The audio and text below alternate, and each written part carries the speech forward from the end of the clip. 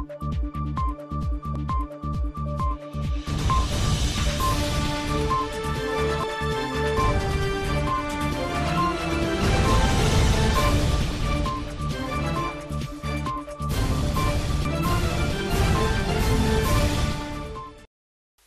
मी वर्षा. शालिनी प्लसच्या बातमीपत्रात सगळ्यांचं स्वागत.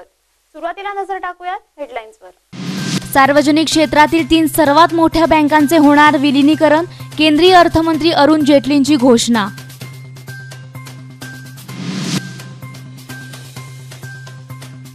इंधन दरवाढीला लागला ब्रेक, आकडेवारीत कोणतीही वाढ नाही.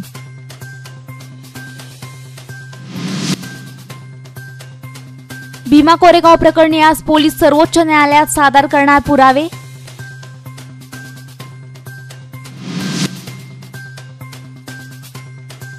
राफेल विमान प्रकरणी काँग्रेस करणार गौप्यस्फोट.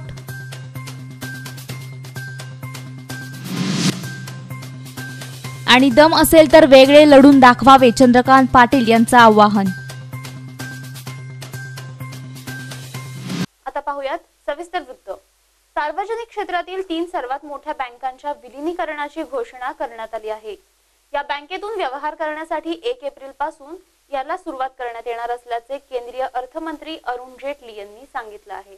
Bank of Baroda, Vijaya bank आणि देना बँकेच्या विलीनीकरणातून सर्वात मोठी असून तिचा 3रा क्रमांक असणार आहे.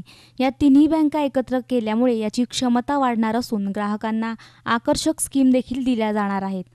सरकारने सोमवारी 3 सरकारी बँका, bank of Baroda, Vijaya bank आणि देना बँकेच्या विलीनीकरणाची घोषणा केली आहे. या तिन्ही बँका एकत्र केल्यावर 14.82 लाख करोड रुपये एकत्र येणार आहे. केंद्रीय अर्थमंत्री अरुण जेटली यांनी ही घोषणा केली आहे. Bureau report, Shalini plus, Mumbai. Petrol आणि डिझेलच्या दरात आज कोणतीही वाढ झालेली नाही. मात्र सर्वसामान्यांना दिलासा मिळाला आहे असं म्हणता येणार नाही. कारण सप्टेंबर महिन्यापासून इंधन दरवाढीची मालिका सुरूच आहे. त्यामुळे पेट्रोल आणि डिझेलच्या दरवाढीने आज विश्रांती घेतली आहे असं म्हणता येईल. मुंबईत पेट्रोलचे दर आज 89.56 रुपये आहे, तर डिझेल 78.42 रुपयांना विकलं जात आहे.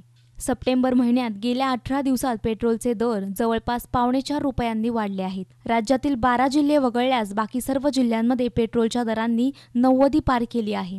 मुंबईसह कोकणातील ठाणे, पालघर, रायगड, पश्चिम महाराष्ट्रातील पुणे, सांगली, कोल्हापूर, उत्तर महाराष्ट्रातील नाशिक, धुळे, तर विदर्भातील वर्धा आणि चंद्रपूर या जिल्ह्यांमध्ये पेट्रोलचे दर 90 रुपयांच्या जवळपास आहे. उर्वरित 24 जिल्ह्यात दरांनी 90 गाठले आहे. सप्टेंबर महिन्याच्या सुरुवातीला म्हणजे 1 सप्टेंबरला मुंबईतील पेट्रोलचे दर 86.09 रुपये प्रति लिटर इतके होते. आज हा दर 89.54 रुपये झाला आहे. Bureau report, Shalini plus, Mumbai. सर्वोच्च न्यायालयात पुणे पोलिसांची कसोटी लागणार आहे.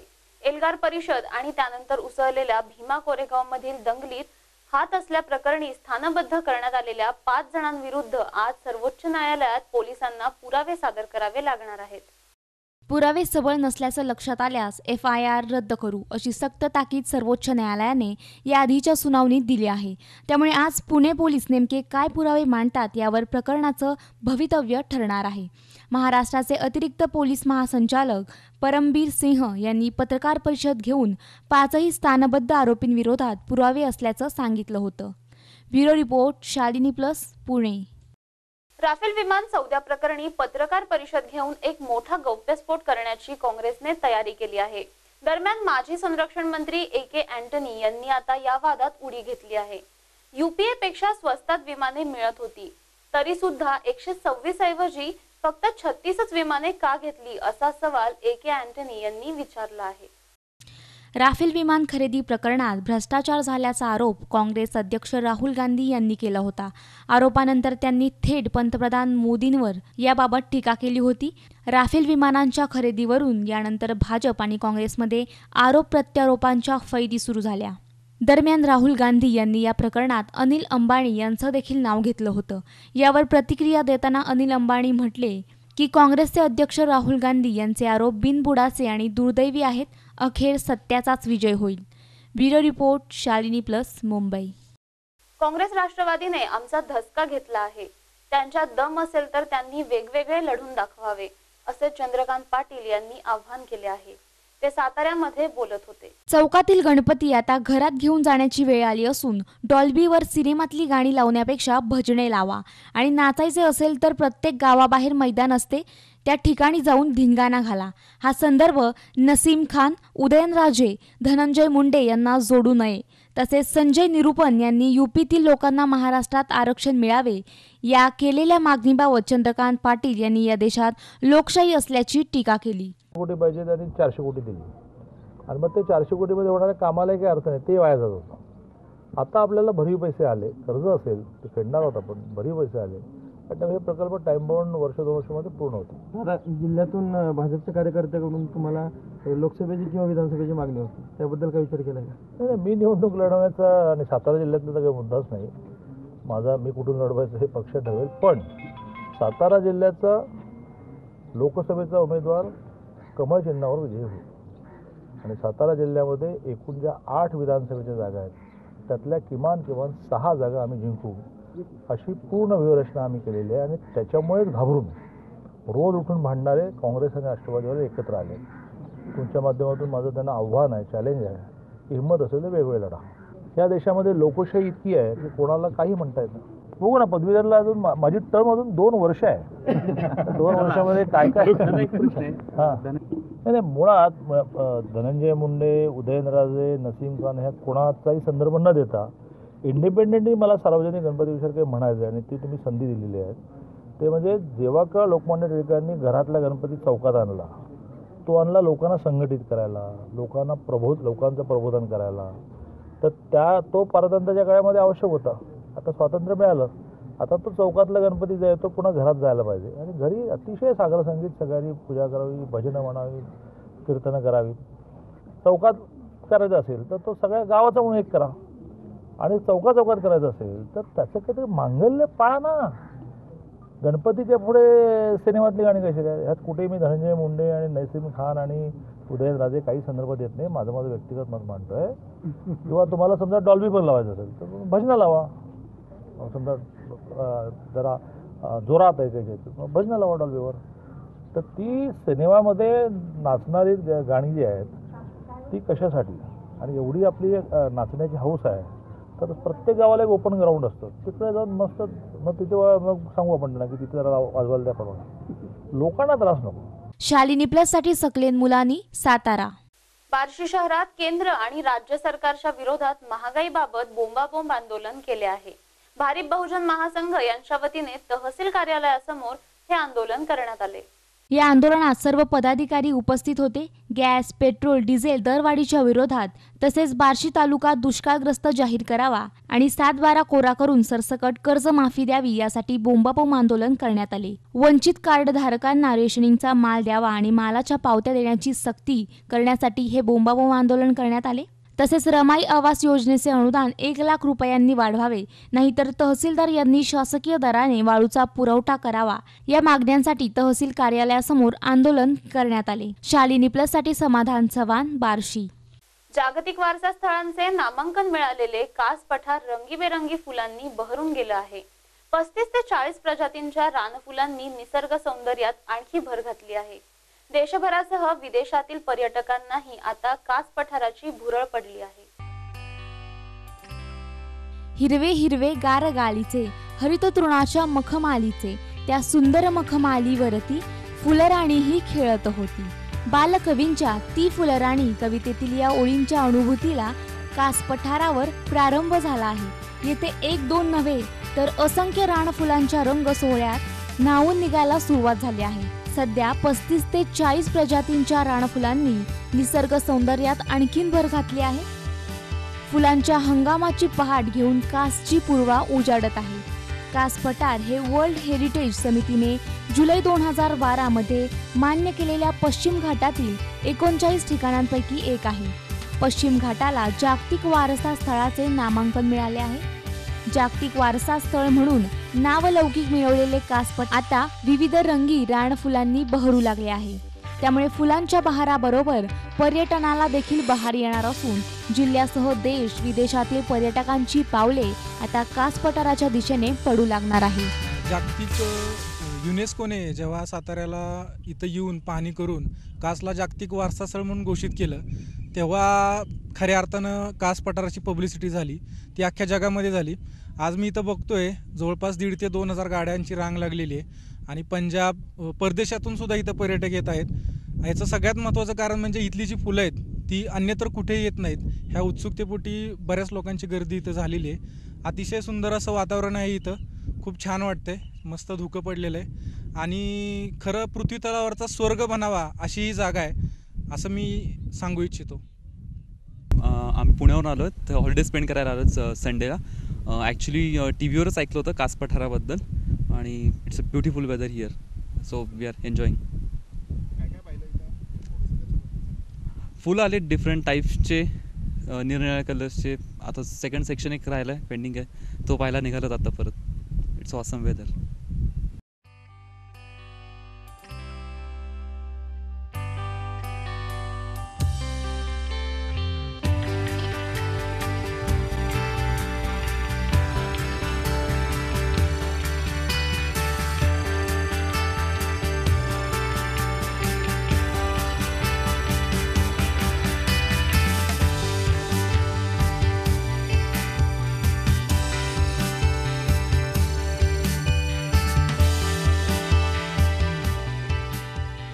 शालिनी प्लससाठी सकलेन मुलानी, सातारा.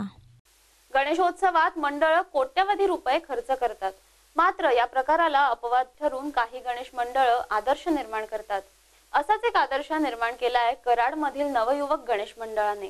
गावातील कुणाचाही मृत्यू झाला तर अंत्यविधीचा सर्व खर्च हे मंडळ उचलते. पाहुयात ही बातमी. गणेशोत्सव कसा साजरा करावा, डॉल्बी, गुलाल पाहिजे की नको, अशा अनेक गोष्टींवर चर्चा होते. अनेकदा सगळीकडे गणेशोत्सव मंडळांमध्ये हिडीस प्रकाराची चर्चा होते. मात्र काही गणेशोत्सव मंडळे खूप चांगलं काम करून समाजाला आधार देत असतात. कराड तालुक्यातील उंडाळे या गावातील नवयुवक गणेश मंडळाने गावातील कुणाचाही मृत्यू झाला तर त्याच्या अंत्यविधीचा सगळा खर्च ते करत आहेत. 3,000 लोकसंख्येच्या गावात 2 वर्षांपासून हा उपक्रम राबवला जातोय. ग्रामीण भागात एखाद्या कुटुंबातील सदस्याचा मृत्यू झाल्यास त्याच्यावर अंत्यविधी करण्यासाठी 5,000च्या वर खर्च येतो. अगोदरच दवाखाने आणि औषधांवर झालेल्या खर्चामुळे अशा कुटुंबासमोर आणखीन मोठं संकट कोसळतं. अशा सर्व परिस्थितीचा विचार करून नवयुवक मंडळाच्या कार्यकर्त्यांनी अंत्यविधीचा खर्च उचलला आहे. गावची लोकसंख्या दिवसेंदिवस वाढत चालल्यामुळे गाव विस्तारत गेला आहे.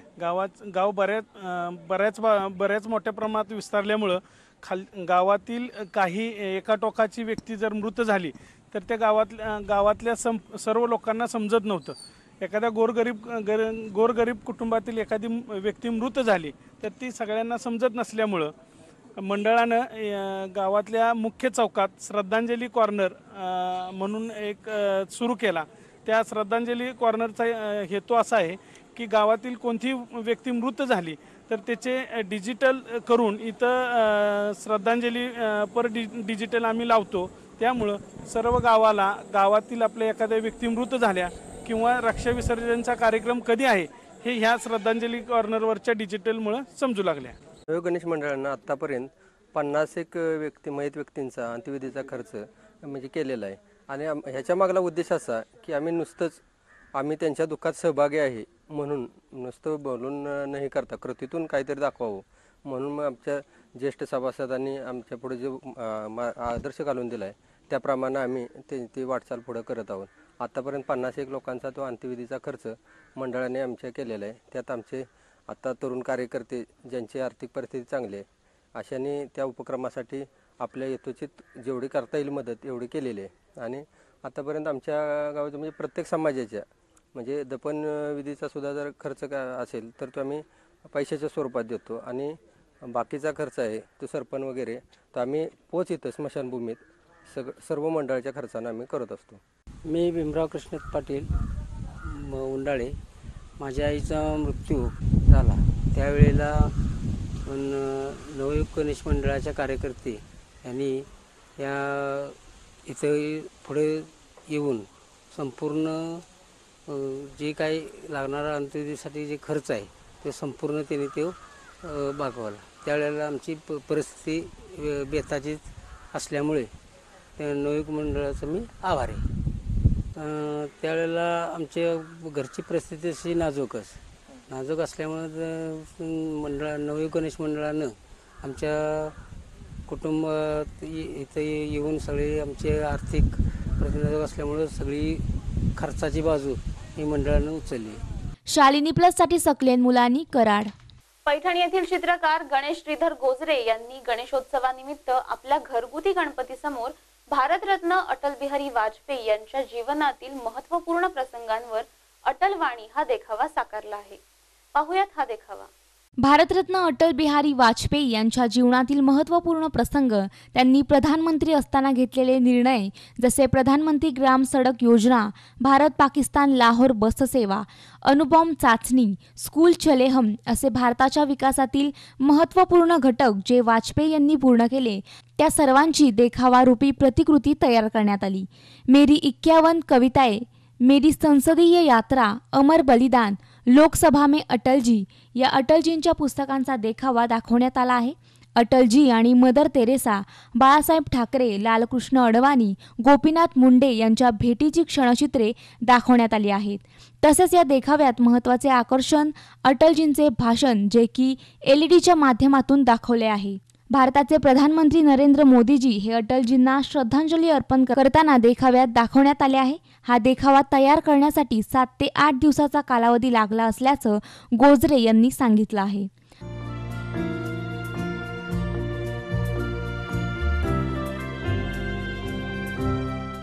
विदेश मंत्री के नाते मैं अफगानिस्तान गया था. आपको सुनकर ताज्जुब होगा. अफगानिस्तान के अपने मेजबानों से मैंने कहा मैं गजनी जाना चाहता हूं. गजनी से ठन गई. जूझने का मेरा कोई इरादा न था. जूझने का मेरा कोई इरादा न था. मोड़ पर मिलेंगे इसका वादा न था. रास्ता रोककर खड़ी हो गई. ये लगा जिंदगी से बड़ी हो गई. मौत जिंदगी से बड़ी कैसे हो सकती. जूझने का मेरा कोई इरादा न था. मोड़ पर मिलेंगे इसका वादा न था. रास्ता रोककर वह खड़ी हो गई. यूं लगा जिंदगी से बड़ी हो गई. मौत की उम्र क्या, मौत की उम्र क्या, 2 पल भी नहीं. जिंदगी सिलसिला आज कल की नहीं. मैं जी भर जिया. मौत जिंदगी से बड़ी कैसे हो सकती. जूझने का मेरा कोई इरादा न था. मोड़ पर मिलेंगे इसका वादा न था. रास्ता रोककर वह खड़ी हो गई. यूं लगा जिंदगी से बड़ी हो गई. मौत की उम्र क्या, मौत की उम्र क्या, 2 पल भी नहीं.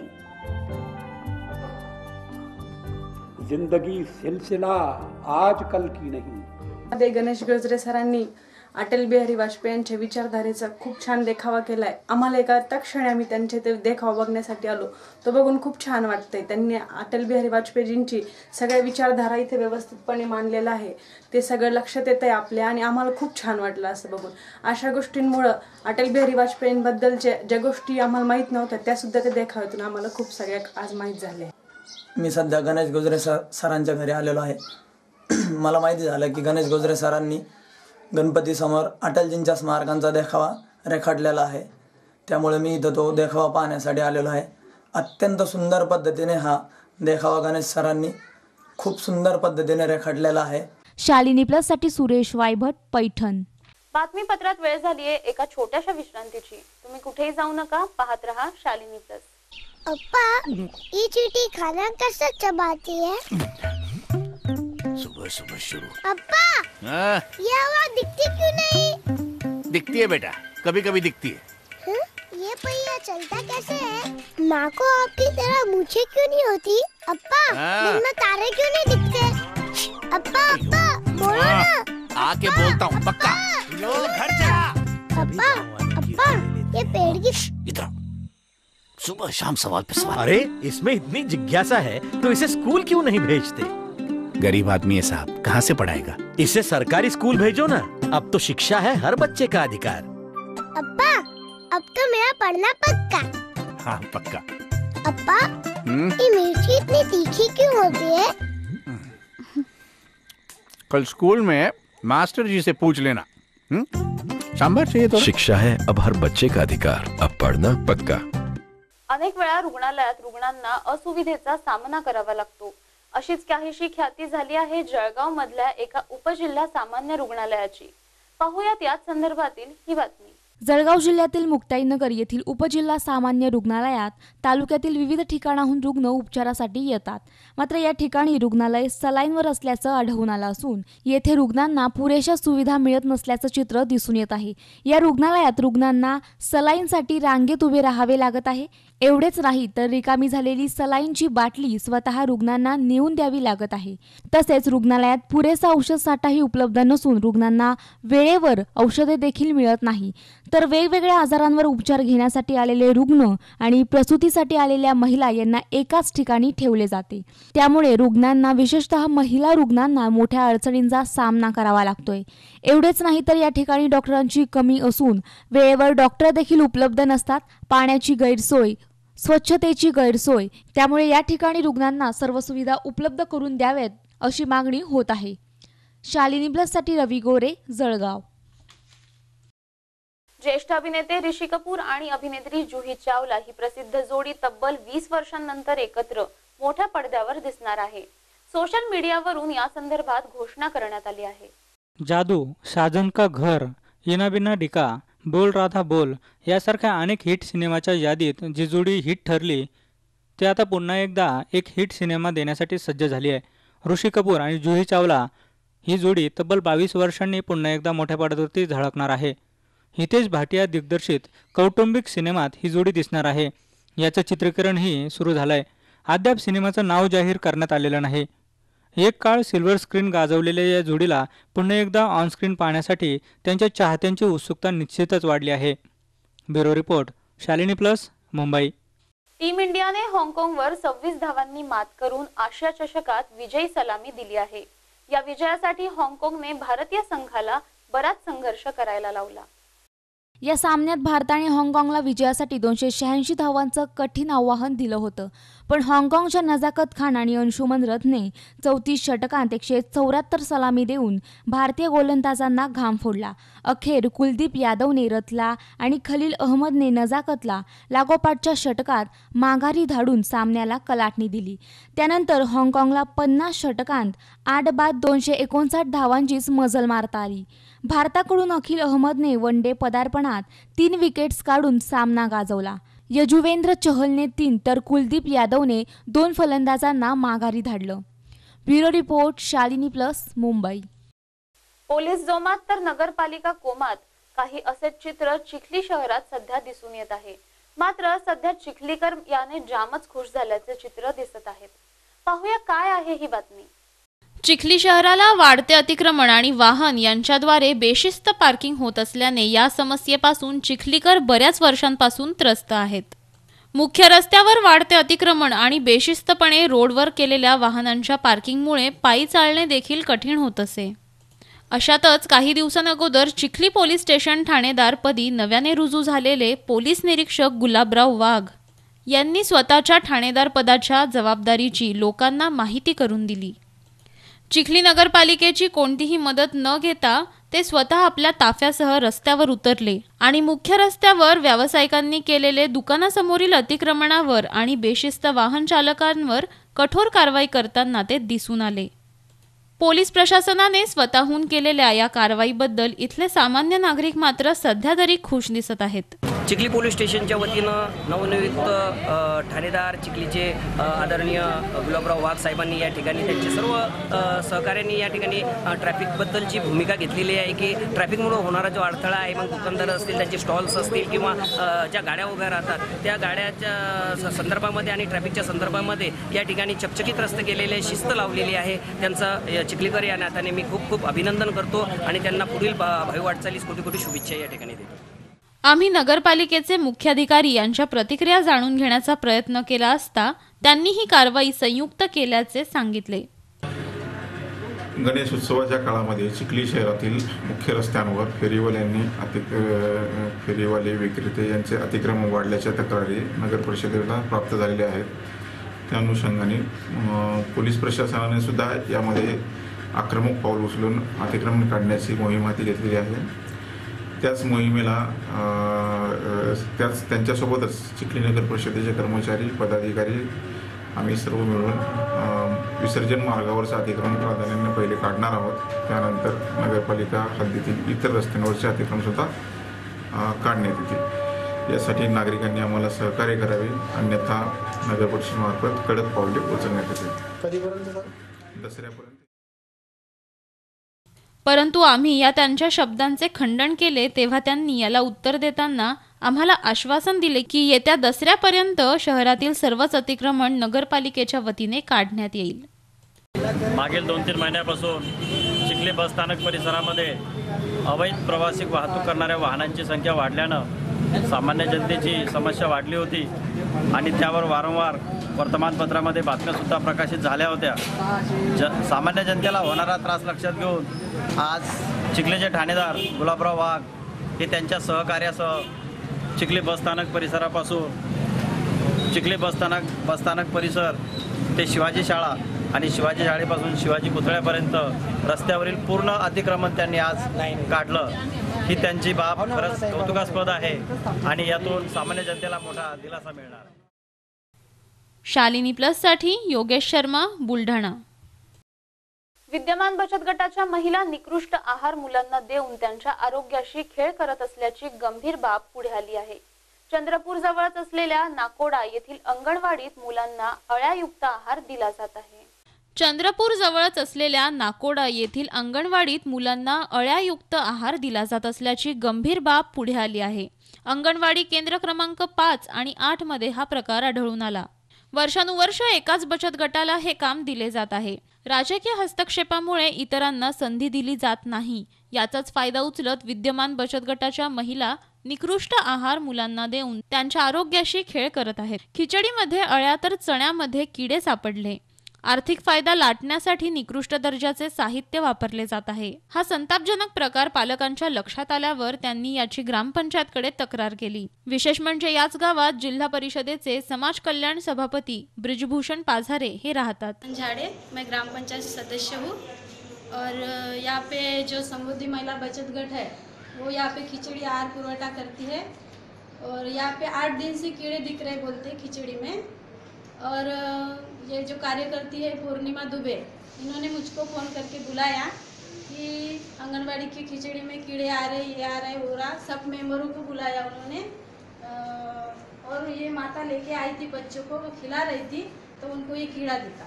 हमारा कहना है कि जो समृद्धि महिला बचत गट 7 साल से खिचड़ी का टेंडर चला रही है, एक ही महिला बचत गट को ये रोजगार मिल रहा है, तो हमारा सभी ग्राम पंचायत सदस्यों का कहना है कि एक जो 8-10 बचत गट है उनको ये देना चाहिए.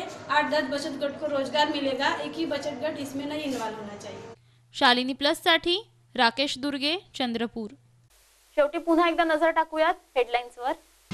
सार्वजनिक क्षेत्रातील 3 सर्वात मोठ्या बँकांचे होणार विलीनीकरण, केंद्रीय अर्थमंत्री अरुण जेटलींची घोषणा.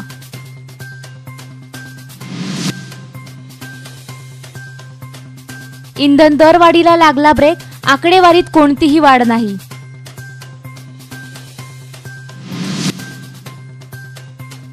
भीमा कोरेगाव प्रकरणी आज पोलीस सर्वोच्च न्यायालयात सादर करणार पुरावे.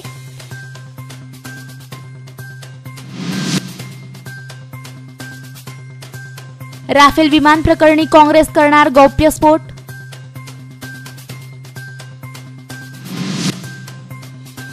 आणि दम असेल तर वेगळे लढून दाखवावे, चंद्रकांत पाटील यांचं आवाहन.